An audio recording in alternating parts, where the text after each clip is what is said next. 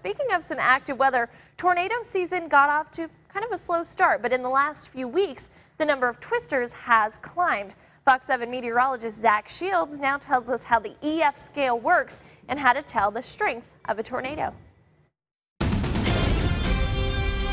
A tornado strength cannot be determined just by looking at it. Examining the damage will give you a better idea of the strength of the tornado. This is where the enhanced Fujita scale comes in.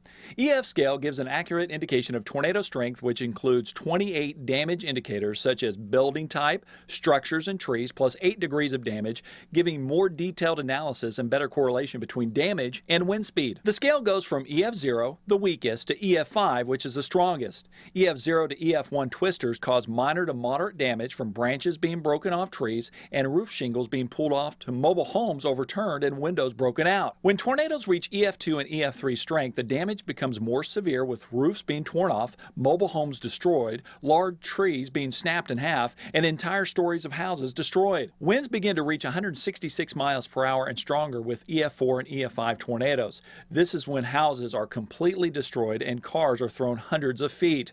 Only 0.8% of tornadoes are classified EF4 or stronger. However, they are the deadliest. I'm meteorologist Zack Shields. If you have a weather question, feel free to email me or check me out on Twitter and Facebook.